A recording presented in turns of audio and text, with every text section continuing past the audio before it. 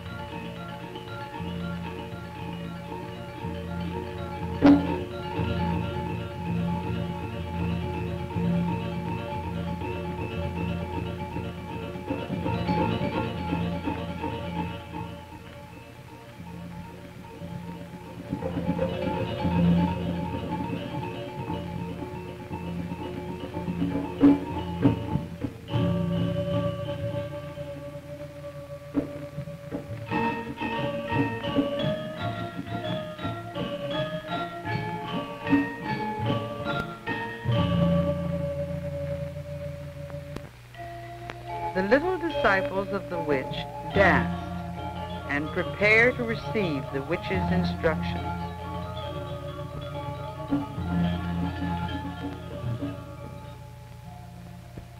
This is the witch in her full supernatural paraphernalia: hairy legs, pendulous breasts, long fingernails, but without the mask that will turn her into a supernatural figure.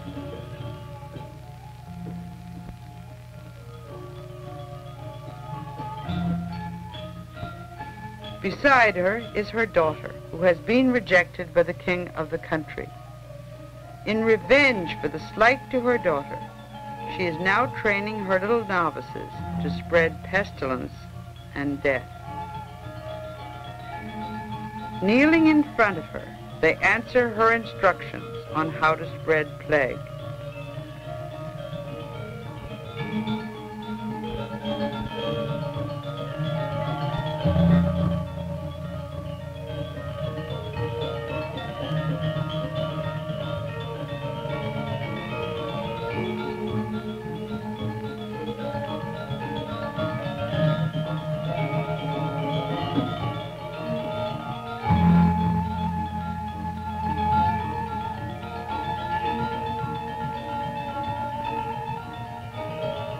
They go off, and the next scene shows a pregnant woman among a group of people who have fled their plague-stricken village to wander the roads.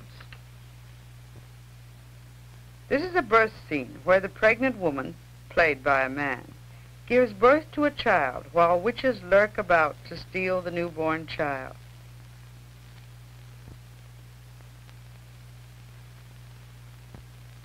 A doll, which is stolen by the witch child, tossed in the air, killed, and returned dead to its mourning relatives. The villagers mourn for the dead child, putting on a theatrical display of grief. The witches, witch child and witch, and tease the mortals, to whom they are not yet quite visible. As they become visible, the mortals chase the witches.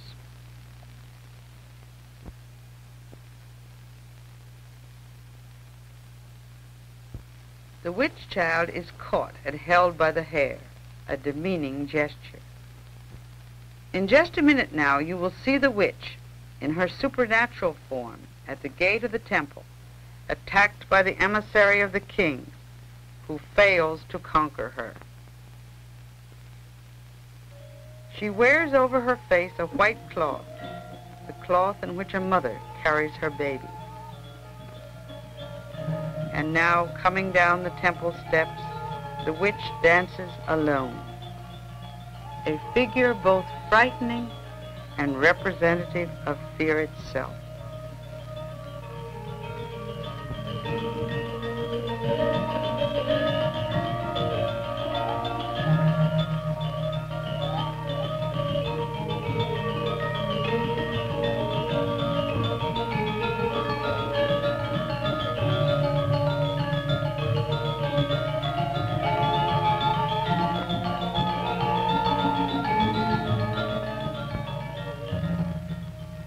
She bends back and gives a high, eerie laugh. These are the frightening witches into which the beautiful little girls of the ballet have been transformed.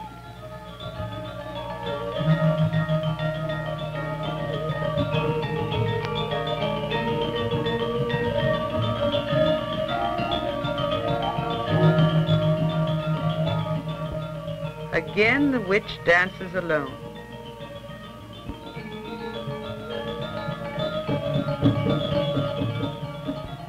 And here is the dragon, arrived to confront her. As she represents death, he represents life.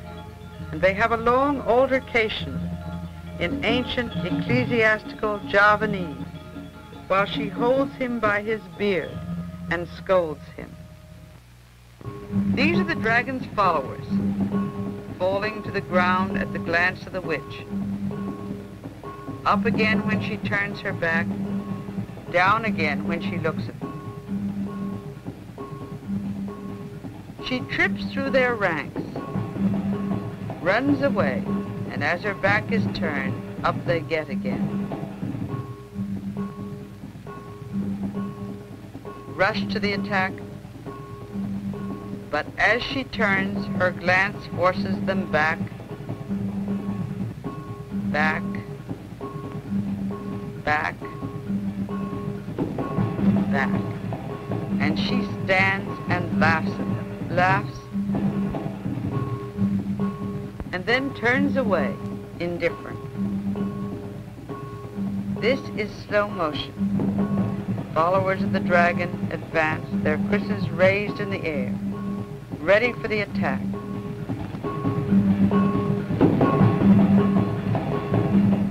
But falling down again before her glance. Normal speed, and the witch dances again, and then 2 by 2 they run up and attack her. She doesn't resist. She is as limp as a rag doll, but overcome by her power, they fall.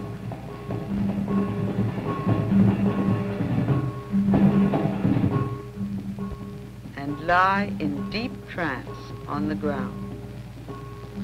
And 2 more come up and fall also.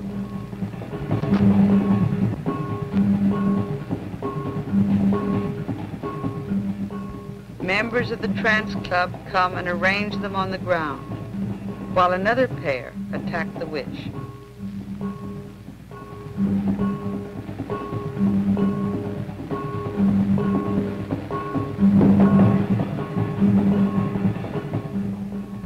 They lie arranged in 2 rows, in deep trance, convulsively twitching.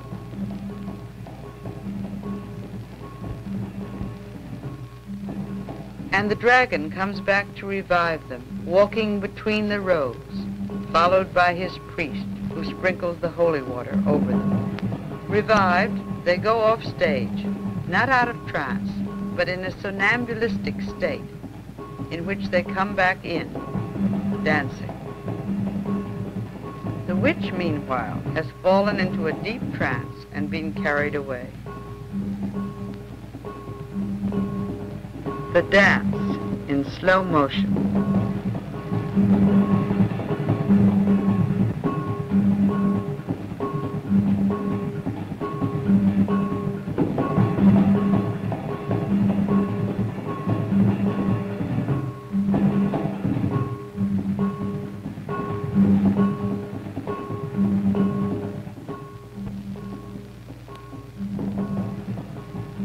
Here come the women, also in a ballet formation.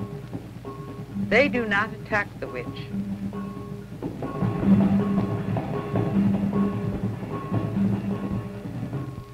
But at a scream given by one of their number, they suddenly go into trance seizures, and with loosened hair, turn the krisses against their breasts, falling forward on the krisses that are held in their tautened arms.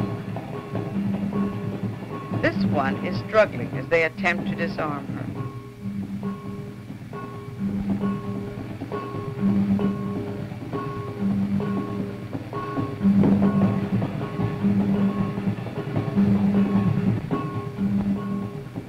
In the background, you see the men, also in trance seizures. And here in slow motion, you see the women.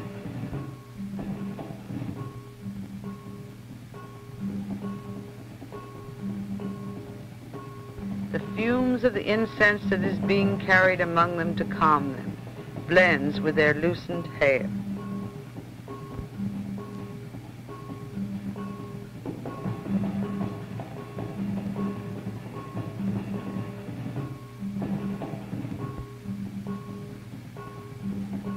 This old woman had said that she would not go into trance, but when the others began to turn their krisses against themselves, she joined them.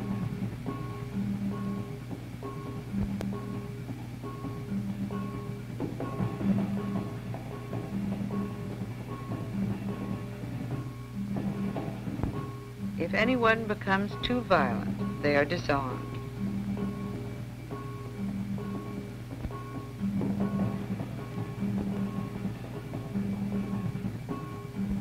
There are frequent periods like this of slow turning and waiting. Then someone gives a violent scream, and they again turn their krisses on themselves. The priest of the dragon moves among them, sprinkling holy water. Now, at normal speed, you see the men bending their krisses back against themselves, and, unlike the women, often falling to the ground. See how that kriss is bent? No one is hurt. If anyone is hurt, the people say the trance is not real.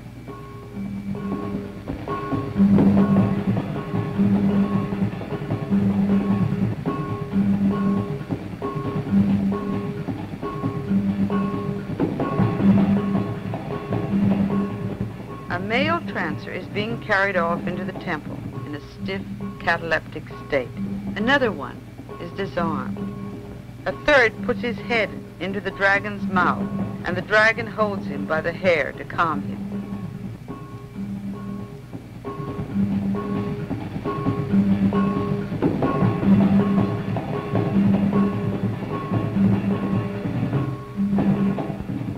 Another falls to the ground in a particularly violent seizure.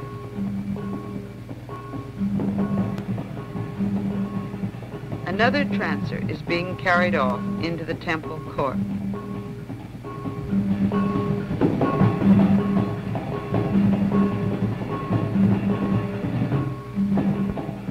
And another. In slow motion again, you see the look of contorted, seeming agony on the face of this trancer.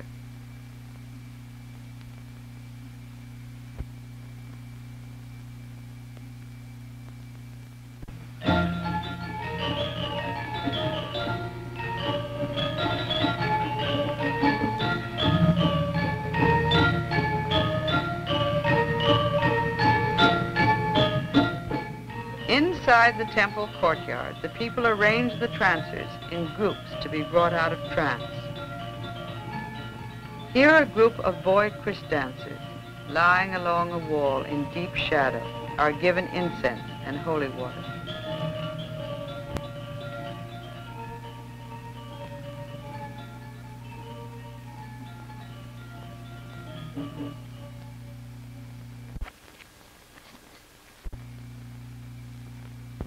They pat the holy water on their chests and hair. This is the old woman who said she wouldn't go into trance today, lying now in deep trance, supported by her husband. And another woman is being brought back to herself by having her hair done up. This one is still in deep trance, and children with anxious faces watch from the background.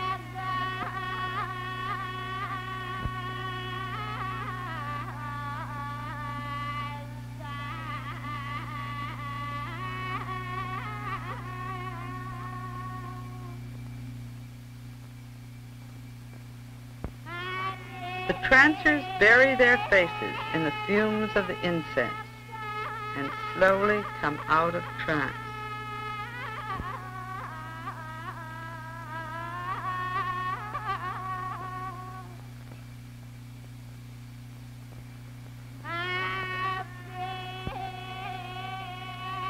Here is the old woman again, unwilling to come back to herself, remembering her dances.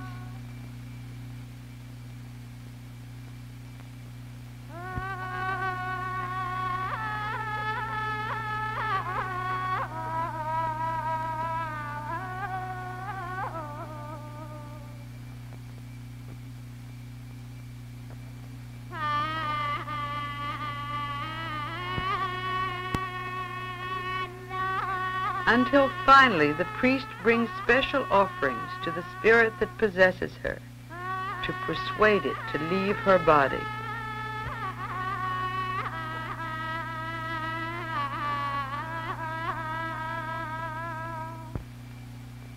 The priest lays his offerings of flowers and rice on the ground.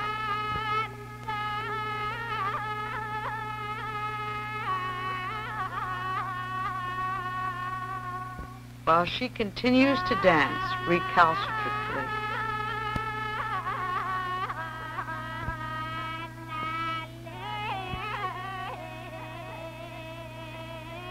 At last, she holds out her hands for the holy water as a sign that she is willing to come out of trance. A dog comes and eats the offerings that have been presented to the spirit.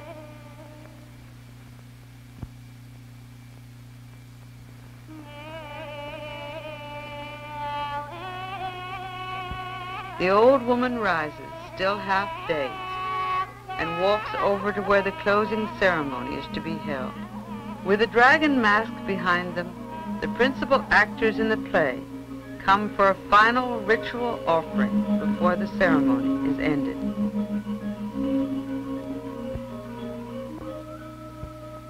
A chicken is brought, which is to be offered by the priest of the dragon.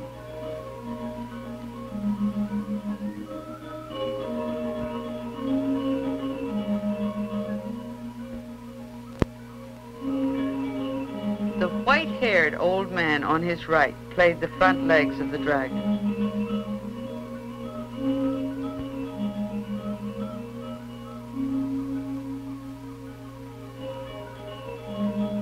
The chicken is offered.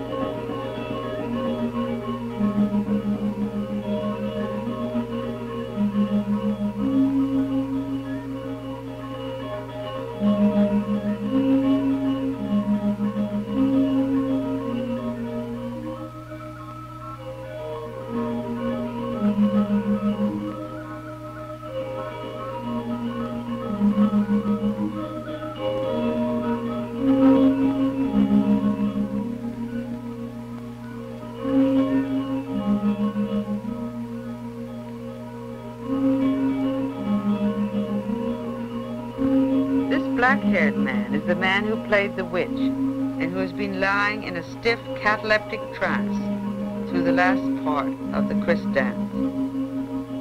He sits among the offerings, not yet quite out of trance. Breathes in the incense, takes the holy water, and sprinkles the old man who played the front legs of the dragon.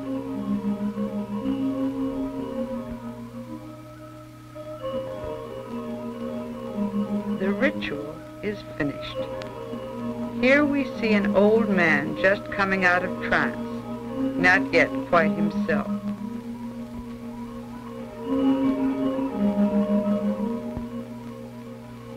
The play is over, but it will be given again and again as the Balinese reenact the struggle between fear and death on the one hand and life-protecting ritual on the other.